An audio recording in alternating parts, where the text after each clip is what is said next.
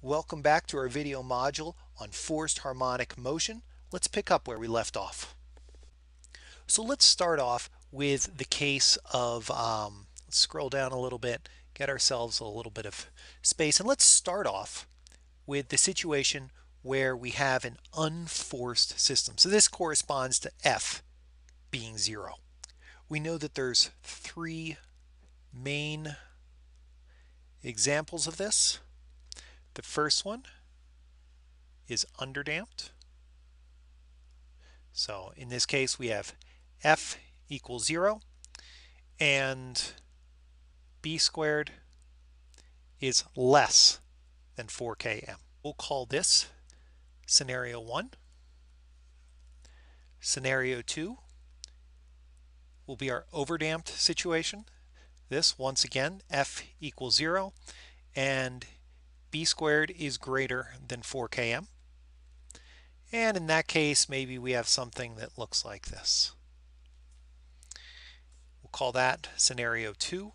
And our third unforced scenario is critically damped. We know that to be F equals 0, B squared equals 4km.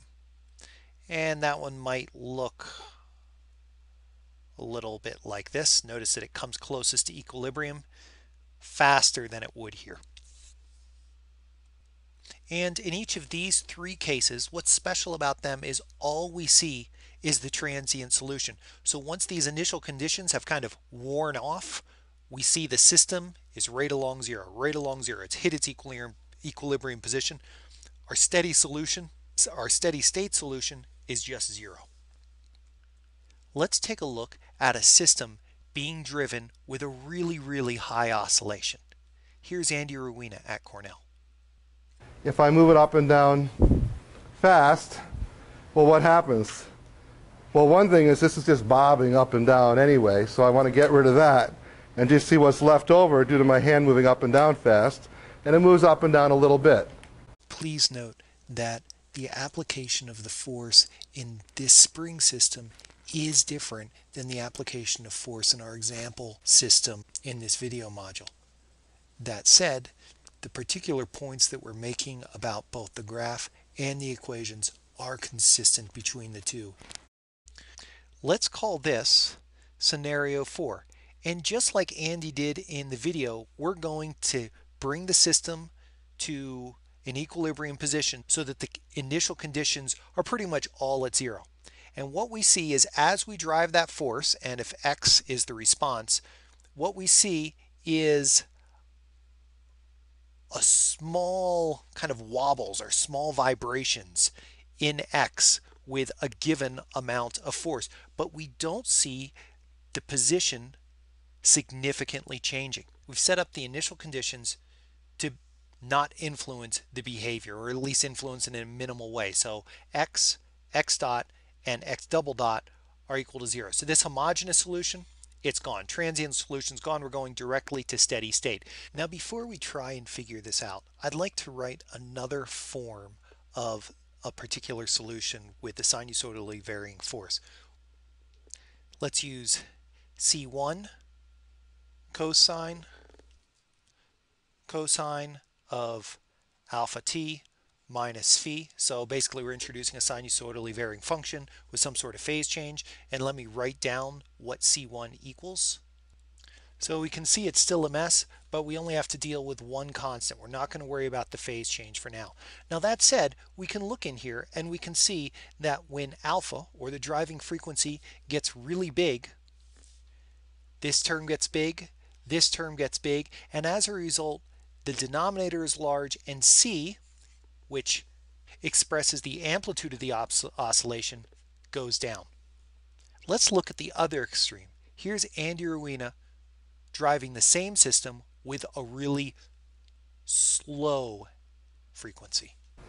If I move my hand up and down very slowly, it goes down with my hand and up with my hand.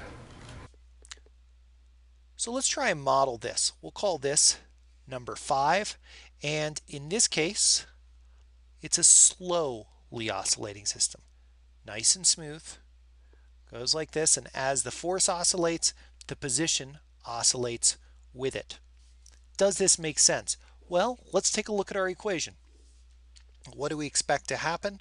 We expect that as alpha gets smaller and smaller, this term is going to want to go to 0.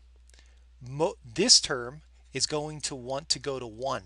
So we end up with a amplitude that gets closer and closer to f over k. Now thus far we've been very careful to keep the homogeneous solution and the particular solution completely separate. For instance, numbers 1, numbers 2, and number 3, we're only looking at the homogeneous solution.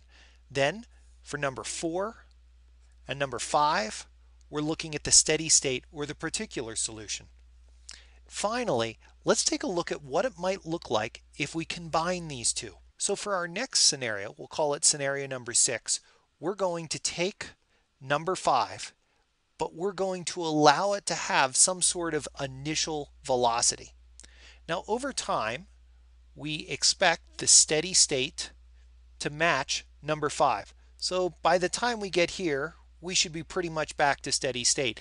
And conversely, right off the bat, we expect the steady state or the driven force to have a minimal influence.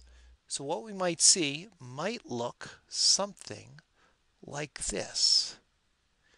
We can see that it has some sort of initial velocity, and the amplitude is decreasing exponentially as damping fits in. And then by the time we get down here, we see that the amplitude has decreased significantly through the transient period, and we're now approaching a steady state solution. So what would that look like up here?